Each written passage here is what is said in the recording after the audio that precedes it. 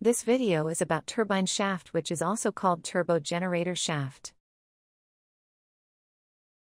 As we know, turbine is a mechanical device. It converts kinetic and pressure energy of steam into useful work. The superheated steam from boiler side goes to the turbine. Kinetic and pressure energy of steam causes rotation of turbine blades, which in turn rotates the turbine shaft on which blades are mounted. As a result, generator shaft coupled with turbine shaft also start rotating. Now, rotation of generator rotor converts rotational energy into electrical energy. We can see here complete turbo generator shaft, which is very huge and long.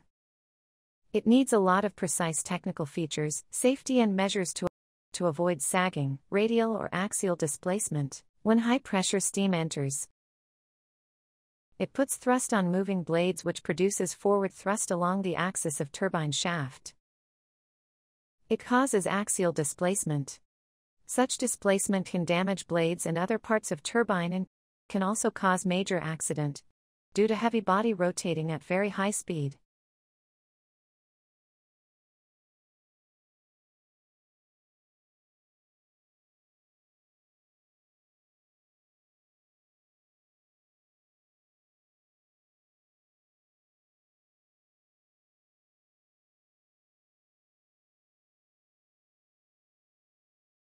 Attaining thermal equilibrium is also a cause of concern. To achieve thermal equilibrium, barringgears are employed during cold start and shutdown of turbine. Barringgears are also known as turning gears.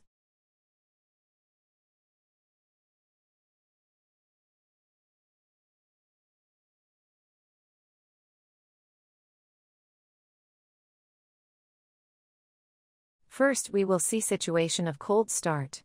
In this case, boiler has started steam generation. Steam is not at full pressure and flow. Instead, steam is sent at relatively small flow rate to heat up the turbine parts and attain thermal equilibrium. For facilitating uniform heating of turbine rotor, it is rotated at a slow but constant speed using a turning or barringgear. Once the thermal equilibrium is attained, the turning gear is disengaged and the turbine is allowed to reach its working speed with required steam flow. Now take the case of shutdown. Turbine rotor is never brought to standstill condition instantaneously. The speed of the turbine is slowed down to a certain level by reducing steam flow through it. Afterwards, the turning gear keeps turbine rotor rotating for uniform cooling of the turbine rotor.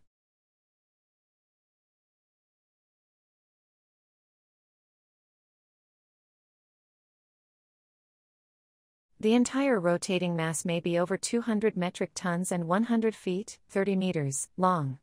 It is so heavy that it must be kept turning slowly even when shut down, say 3 revolutions per minute, so that the shaft will not bow even slightly and become unbalanced.